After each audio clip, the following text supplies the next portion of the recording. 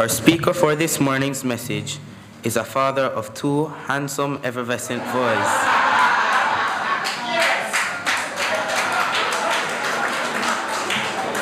A husband of the most beautiful wife. And the head of business sales at a well-established telecommunications company. He is also the facilitator of the Wednesday night classes, Continuing Conversations That Matter, held right here at Temple. He's a very vibrant, humorous, witty, determined, sometimes aggressive, but also caring and loving. He's a perfect example of a father.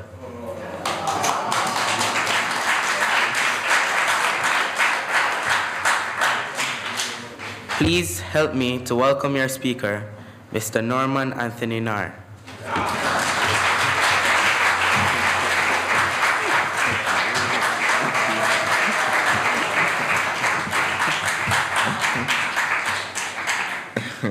Thank you, Kimon. And good morning to you friends and family. Special welcome to all the fathers and those who play the role of fathers in the life of so many children. I use this opportunity to wish you a happy Father's Day and for you to continue the stellar work that you're doing. Good morning also to our listeners on the World Wide Web as they join us in celebration of our fathers. So as we do so, I'm quickly reminded of an incident some time ago when I was walking on the mall with Kimon, and two ladies were passing us and looked up just in time and heard one of them remark, him look like him father, but him handsome. What's with that? I'm not sure what that means. Jordan Naar, who you saw earlier, Jordan Kingston. Jordan? Yeah.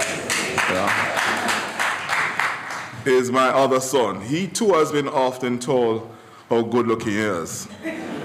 I assure you none of them is jacket.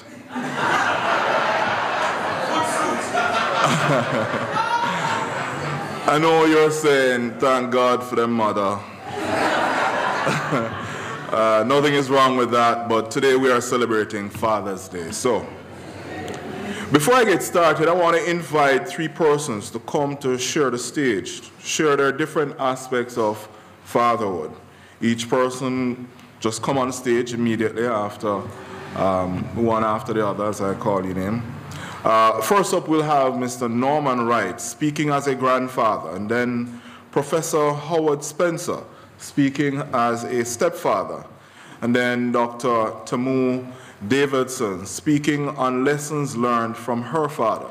Ladies and gentlemen, please join me in welcoming Mr. Norman Wright.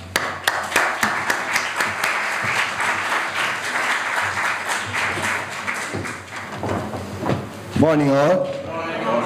Thank you, Norman. You see the Normans are all over the place. Oh, it is my pleasure to share with you. And you know, lawyers are supposed to follow their instructions very strictly. So I was told 3 minutes. So to assist me in that short period, it is said that one picture is worth 1,000 words. So I brought 3 pictures. So that will be 3,000 words, which you will get. So while I am sharing with you, I'm going to ask 2 visitors to just come forward. Oh, my wife now says she will take one. So my wife and 2 visitors to just show you the different stages of my beautiful, loving, beloved granddaughter, Naya. She's Naya Wright.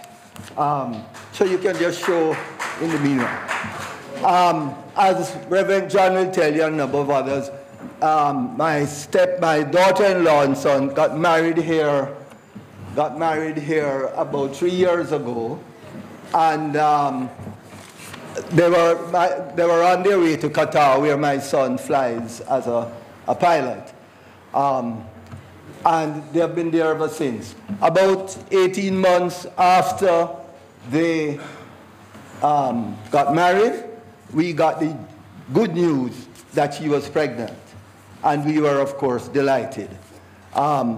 A couple months later, we got news which made us wonder what was happening. And it was that the doctors in Qatar were of the view that the nature of the pregnancy was such that the best place for her to be was in the United States. She went to the United States and spent 5 months on her back, after which she delivered a perfect child.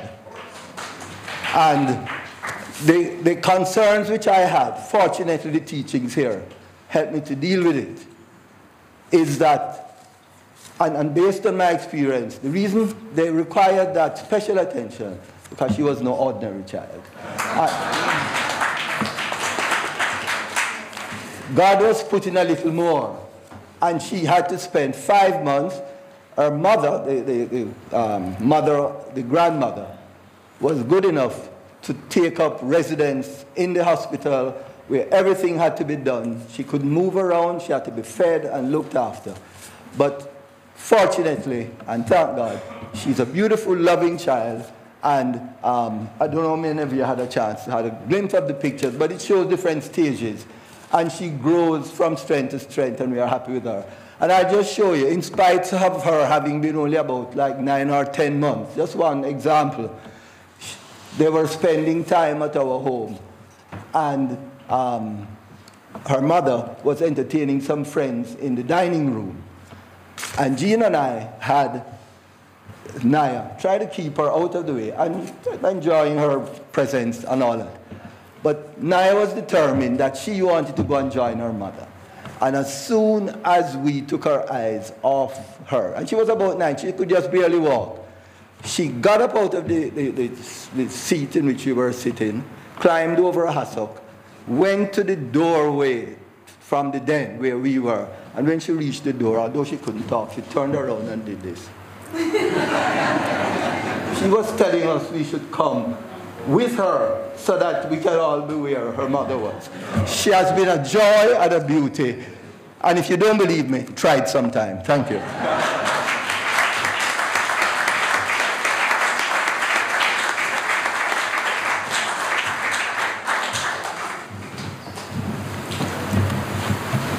Good morning, everyone. Good morning.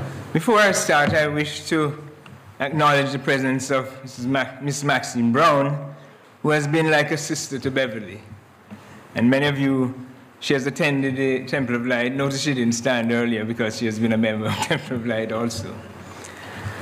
Happy Father's Day to all fathers, grandfathers, stepfathers, friends who have played a role as fathers, and of course, fathers in waiting.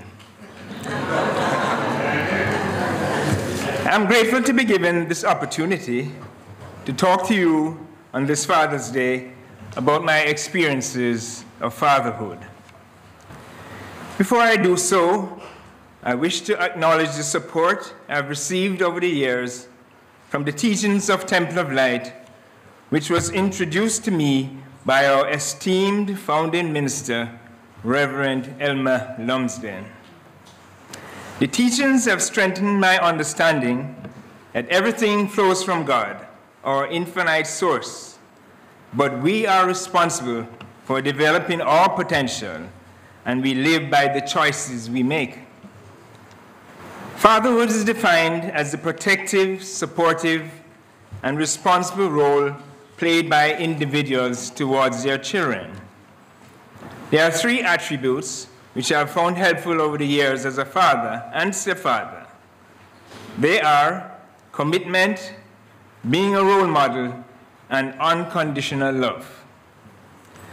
Commitment, the commitment of caring for your children and ensuring that they get all the love, material and psychological support they require to succeed, must be foremost in a father's consideration and actions.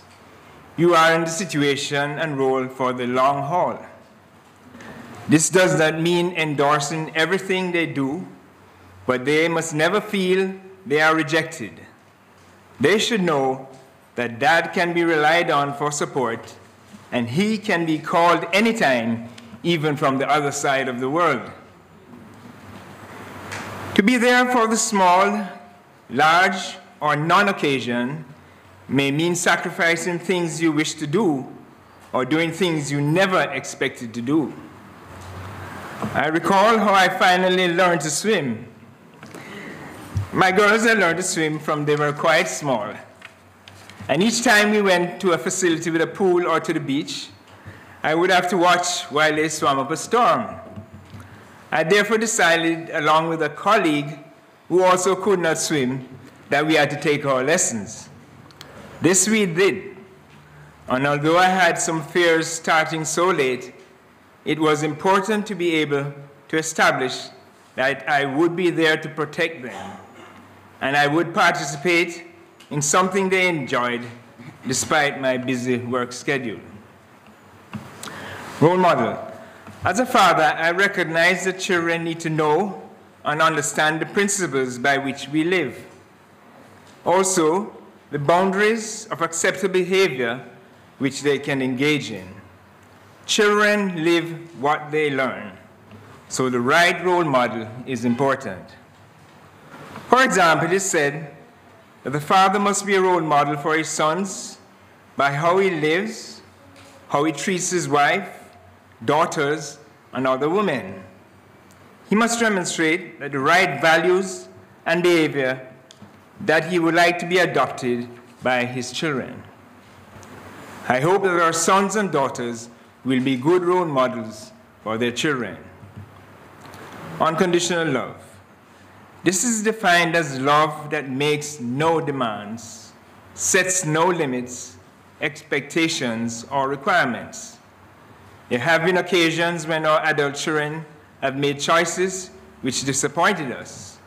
However, our love for them has never diminished. The parable of the prodigal son best illustrates the unconditional love that a father has for his son who was welcomed home despite his action. In closing, I leave this quote to which I have made an addition. It reflects my role as a father over the years. Blessed is the man who hears gentle voices call him Father, Dad, Daddykins, Uncle Spee, Uncle Howard, Prof. These gentle voices are those of my children, stepchildren, nephews, students, and young adults who I have mentored over the years. Best wishes to all, and enjoy this special day.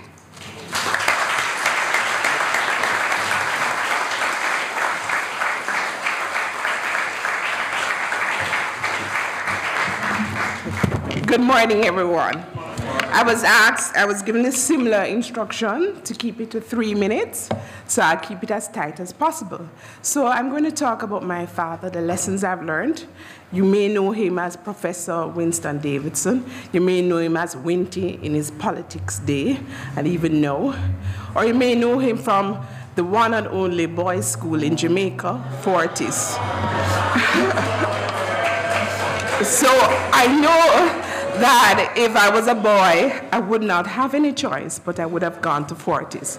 So the next best thing is I went to the best girls' school in the island, St. Andrew High School, Andrews. So I'm going to just share with you, I was told to share 3, and I think I found 4 things, lessons my father taught me. One is do the right thing. That's the first one. Do the right thing. So I'll go to my father and say, hey, you know, I'm having this challenge. He says, do the right thing. You know what to do. So that's the first one. The second one is family. Sorry.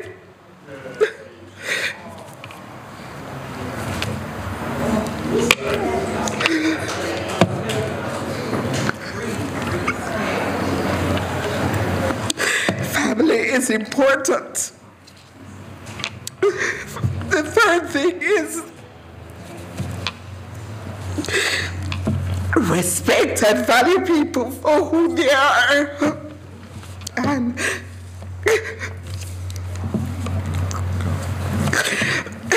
sorry, maybe it's being up all night. I relay for life, and also having such a wonderful father. respect people for who they are. So I would always see my father, it doesn't matter, it could be prime minister, king, queen, he gives his own opinion, and you had to better give back the respect he gave you. So that's the other thing. So if it's a man sweeping on the street, you should respect him. And then the final thing is that you are born into this world. The sky is the limit. So Professor Davidson is the singer, the doctor, the politician, the counselor, and also, you know, he has a talent. He has the Davidson plait, so he can actually plait. When we're 10 years old, he used to plait our hair. So I give us the Davidson plait. So the sky's the limit, and there's nothing that you cannot do. And he didn't really say that, he didn't articulate that, but I didn't see him, any challenge that came, he just took it on. And so I think those were one of the greatest lessons. And I think one of the fondest memories was my father dropping me off at a fete at St. Andrew High. And you know, as a teenager, you really don't want your parents around. And he was there looking through the gate, watching to make sure I got in okay. So I would say my father has been a very loving father. He's been there for us. He may not have articulated these lessons in words, but he did them, and we can see them demonstrated in his life. Thank you very much.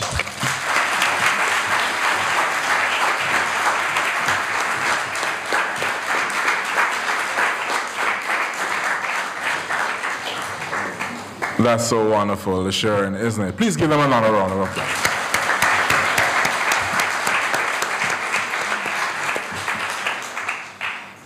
Okay, so some years ago there was a video that was spreading on YouTube for an award-winning TV commercial from the Belgium. It's about a condom called Zazoo. It shows a father with his son at a supermarket. After a while, the kid wants some sweets, but after a no, the dad gets a pretty embarrassing show. Screaming and shouting and shoving everything off the shelves. His son was having a fit and just really throwing a tantrum. The people in the supermarket are staring at the situation, which makes the father feel embarrassed and sorry. With a demonstrated experience like this, the obvious conclusion for the condom brand was to say, use a condom.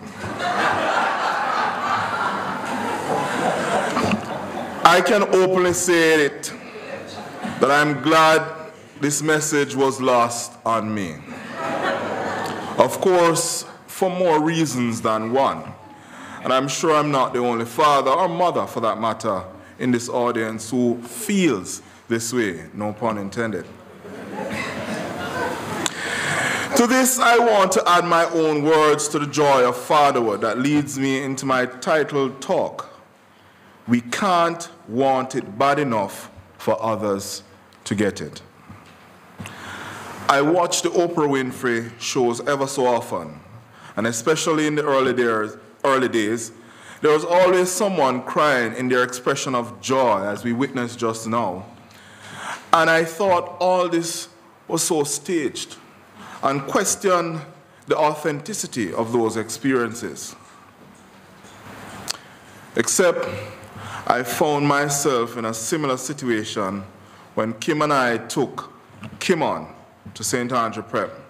First day at school, and as we departed, leaving our child at school, tears flow. No, my cheeks, uncontrollably. Uncontrollably.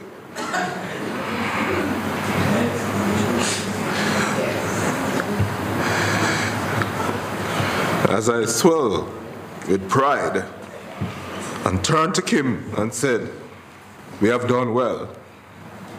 That's all I could have said. This is not staged.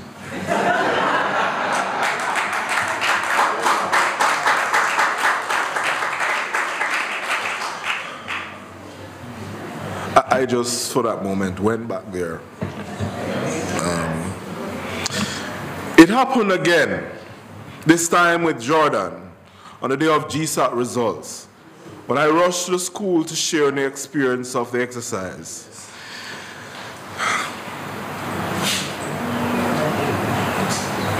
There was some pressure leading up to the exams, and even doubt crept in from his teachers, but I knew what he was capable of.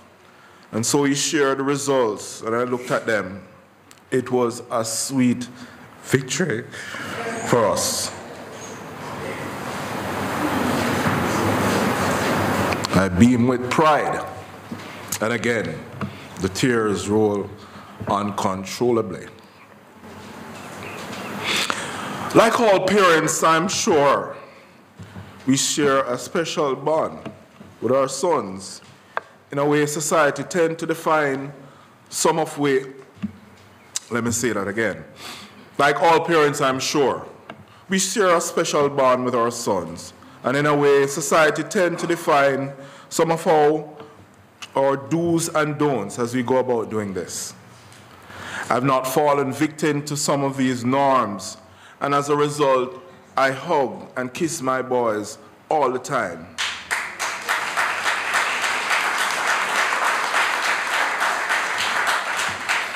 In the morning when they wake up, when I drop them off at school, not so much Kim on this at this time, but yes, still Jordan. And in the evenings or nights when I get home and they come to greet me at the car, giving me a king's welcome. And of course, just before they go to bed. None of this is staged or coerced. It's just a ritual we continue to practice from they were young.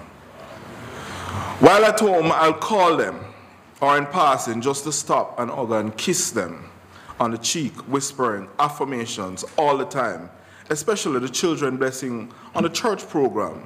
We love you, we appreciate you, we salute the Christ in you. We see you as shining light onto your world. God is blessing you now, and so it is. Sometimes I just tell them how wonderful they are and how happy I am to be their dad.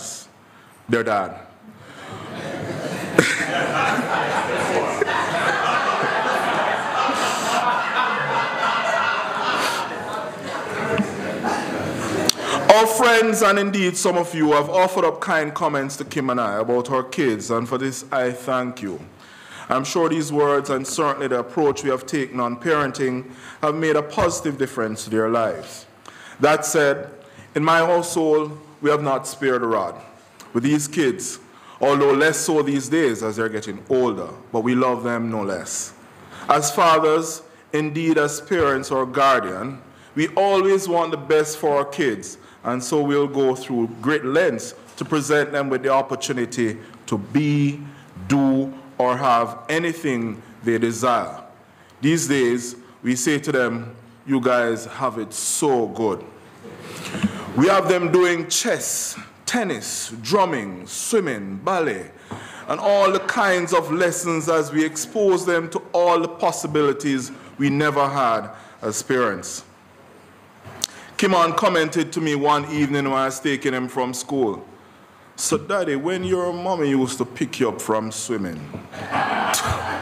To which I said, stop there. As I burst out in laughter, pick up, swimming are two words not in my parents' vocabulary. So these kids have it good. As parents, we are the channel through which our children come onto this plane. This leaves us with the inherent belief that we are the only channel through which their good comes to them. As parents, this is why we worry so much about our ability to provide for our kids. We tend to play the role of God in the sky, or Santa Claus, if you will. And even as part of this teaching, we want to ensure that we are the channel through which this ask and it is given is fulfilled. But should this be? In one of our talks on parenting in Vortex, Esther Hicks of Law of Attraction fame and the author of the book, Ask and It Is Given, she's quoted as saying, quote, when your child wants things that you can't possibly give, Don't worry, because you're not the only source through which desires can flow. Focus on the perfection of your child's desire, but remove your responsibility from being the avenue through which it would flow. Encourage them to speak of what they want and teach them to harmonize with that which they want. Watch together with your child through which avenue these things will flow. The child will then feel a very satisfying independence while discovering that the universe responds in many different ways in order to manifest a dream. She goes on providing guidance on being the best parent you can, where she said, "The best parent you can be means understanding their desire will bring them whatever they want, and that their alignment is necessary, and that you are not responsible for their alignment." End quote. I understand this to mean that children, or anyone for that matter, must align themselves with the good they desire. So as parents, you can't want it enough for your kids to have it. It being whatever they want to be, do, or have. I've said to my kids, you must demonstrate commitment to improving your times doing swimming by going to training in the mornings as requested by the coach. As part of that commitment, you have to wake up early, have your things ready, and only then you can ask me to drop you off at the pool at 5:30 a.m. I've frustrated myself trying to do all this to them until I put a stop to it, deciding that they are the ones who need to be diligent about all this. To date, they have not demonstrated the commitment or the alignment with that which they have expressed a desire.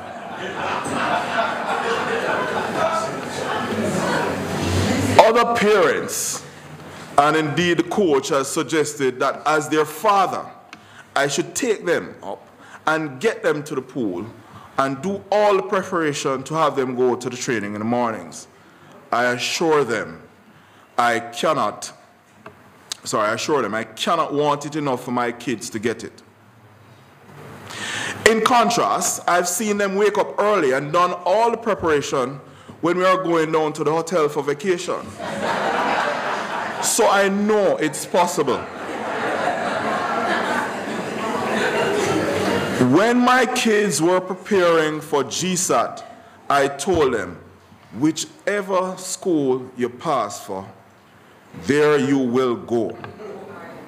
Right? I will not make any attempts at a transfer. As you would say, you make your bed, you must lie in it. This was clearly a motivator, as not only did they both did well, they ended up at the schools of their desire, Campion and Jamaica College.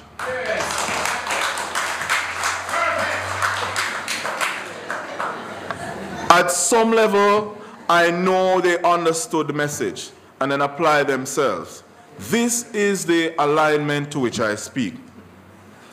They must want it bad enough for themselves, and thereafter I'll lend my support. I'm sure this is what is meant in regards to biblical reference, that the Lord help those who help themselves. Helping yourselves meaning get into alignment with your desire or that state of being as if it is already happening. This requires a commitment and diligence to practice that which will get you to your desire, be it a spiritual practice like prayer, meditation, affirmation, or physical practice like I'm sure Usain Bolt does. But how does this apply to you, not just as parents, but as we seek to lend support to individuals in whatever way we are again reminded, in whatever way? We are again reminded we are not the only channel through which good comes into somebody else's life. Quoting again from Esther Hicks, she said, "You cannot get sick enough to help sick people get better. You cannot get poor enough to help poor people thrive. It is only in your thriving that you have anything to offer anyone. If you're wanting to be of an advantage to others, be as tapped in, tune in, and turn on as you possibly can. End quote. I'll read it again. You cannot get sick enough to help sick people get better. You cannot get poor enough to help poor people thrive. It is in your thriving that you have anything to offer anyone. If you're wanting to be of advantage to others, be as tapped in, tune in, turn on as you possibly can. It means I can empathize all I want with your situation to the point where I'm feeling your pain. But then I would not have addressed your concern as I seek to help you out.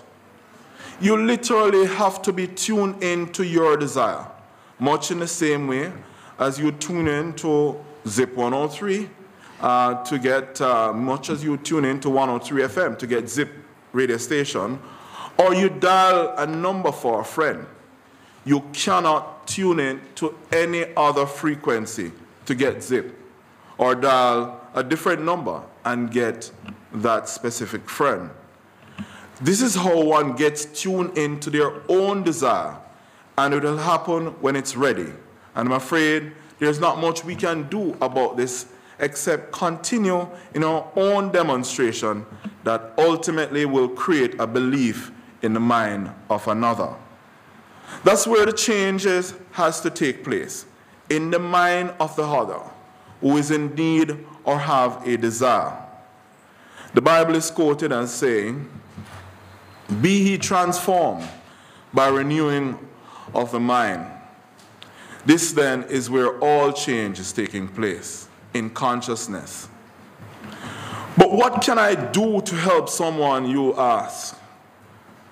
Just know, firstly, that divine intelligence is expressing through each and every one of us. Say that again. The divine intelligence is expressing through each and every one of us. You can be a demonstrator of your own alignment. That's the best you can be about those who you want to lend your support. You must be a demonstrator, a consistent, constant demonstrator of being in your own alignment. In relation to your role as parents in lending support to our children, the following is a suggested list of things that we can do from an anonymous writer. 1, don't tell them what to do. Talk to them. Give them an opportunity to co-create with you on and own the idea. 2, don't freak out when they go through hard times.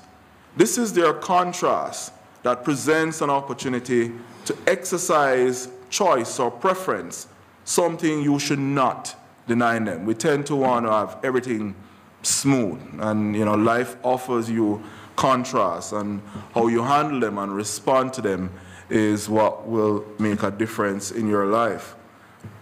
3, give advice. Tell them to trust how they feel. 4, get them to understand their life is in their hands and that they will attract according to their mood and attitude. 5, tell them that you are here to help, but you have a life of your own and they are responsible for theirs. So be it a parent or otherwise, I'll also add, where it is of no burden, lending a helping hand, as in doing so, please lend a helping hand, as in doing so, we'll be practicing compassion and recognizing the oneness of all. So as you go out for the week ahead, just remember, we can't want it bad enough for others to get it. Namaste.